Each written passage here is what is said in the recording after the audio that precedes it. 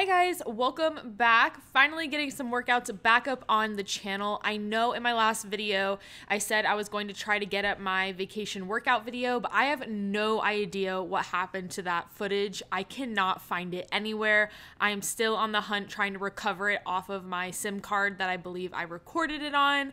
So if anything, I was able to at least get up a leg day workout, which I know you all love. So here we are starting off with the first exercise, which is going to be the constant tension hip thrust plus an extra quarter rep at the top of the movement. And so the idea is with adding in that extra quarter rep, we are keeping our glutes under tension for a longer period of time, which in turn is going to just help with promoting more muscle growth. Now we are adding it at the top of the movement because that is where the glutes are going to be worked the greatest. That is where they're under the most amount of tension, is when you have them squeezed and locked out at the top. So that is why we are going to be adding it in there. So you just want to make sure that you go down for a full rep and then go down only a quarter of the way and come back up, get a good solid squeeze, and then you can go back down for your next rep. So the full down and up plus that extra quarter is going to count as one rep, and you're going to be doing that 10 times per set.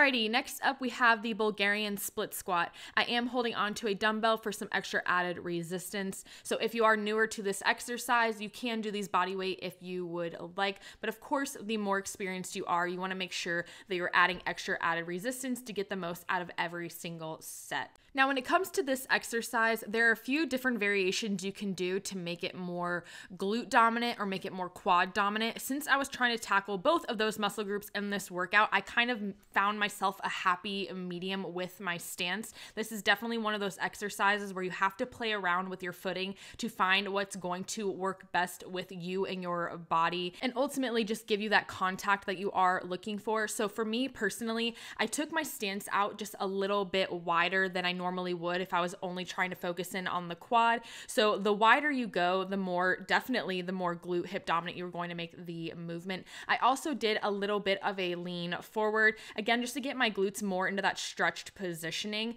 but neither of those I did too dramatic. I kind of found this happy medium where I was feeling it in my glute as well as my quad throughout the entire movement. And then I also make sure to go down as low until that back knee is about to hit the ground. And for me, this is just my sweet spot whenever I'm trying to tackle both my glutes and my quads with this movement and feel it both as equally as I possibly can. And I do hold on to something when I perform this movement because I do have a previous knee injury, knee issues, and so that just gives me that little extra added stability and reassurance that I like to have whenever I am performing movements like this. So that is definitely an option for anybody who is newer to this movement, or if you also have knee issues or just previous injuries or stability issues and you just want to be able to perform this exercise but in a little bit of a safer way, this is definitely a great option for you.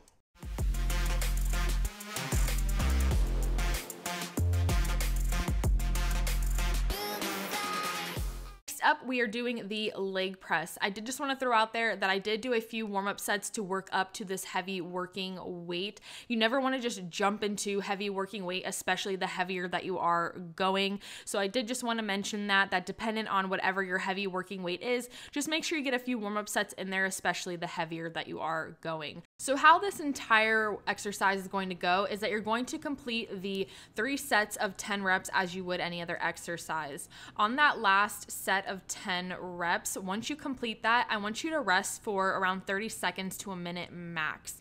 Then you're going to get into the drop set, which is going to be 6 reps with that same heavy working weight. Complete the 6 reps, then hopefully you have somebody there who can drop set the weight for you. If not, you can get off and take it off in between each set. And then you're going to get into 8 reps, then you're going to drop it again, get into 10 reps, and then drop it one last time for 12 reps. So the idea is to keep the rest as minimal to non-existent as possible throughout the entire drop set. Now, as far as how much you should drop the weight each set is going to depend on where you started at. So for me, it's really easy. I just slide off a plate each set and I'm good to go. Whereas if you start off lighter, it's going to be a little bit different. So let's say you only work with one plate, which is completely fine if that's your heavy working weight.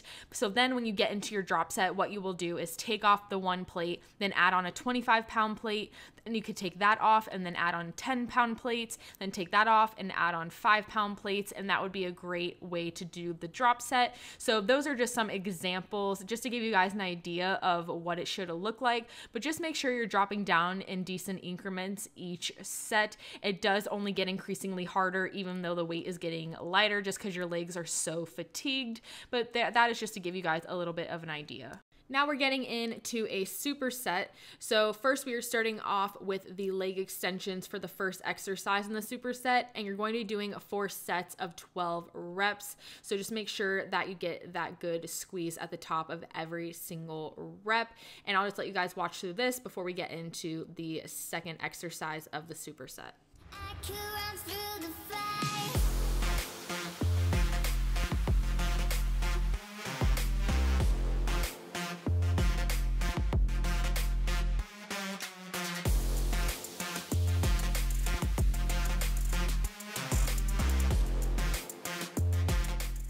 Now, following immediately after you finish the 12 reps of the leg extension, you're going to go and do some seated hip abductions for 20 reps. So you're going to be doing 12 reps of the leg extension, immediately go over and do then 20 reps on the seated hip abduction machine. If you don't have this piece of equipment, you can interchange it out for any other hip abduction replacement. You could just use a resistance band and do them seated. You can do them standing single leg with a plate. You can do them on the cable machine single leg. There's many different alternatives. So that is that for that superset. And once you finish that, we're going to get into the burnout. You know me on this channel, love me a good burnout. So first is going to be some wall sits, aka death sits. These burn so much. So you're going to be doing 2 sets of this where you're just going to hold it as long as you possibly can. And then once you finish off with the 2 sets of the wall sits, you're going to get into some incline glute bridges with an abduction at the top of every single rep. And you're going to be doing 100 reps of these, just 1 set of 100. You don't need to get through the entire 100 at one time. If you can, mad props to you, especially at the end of a workout, because I definitely can't. But I just want you guys to get through it as best and as quickly as you possibly can. So however you need to split it up, as many times as you need to stop, that is perfectly fine. Just try to keep the rhythm going as best as you possibly can. But that is going to conclude this workout. So make sure to give it a thumbs up if you enjoyed it. Give it a shot. Let me know what you think. Subscribe if you haven't already, and I will see you all in the next one. Bye, guys.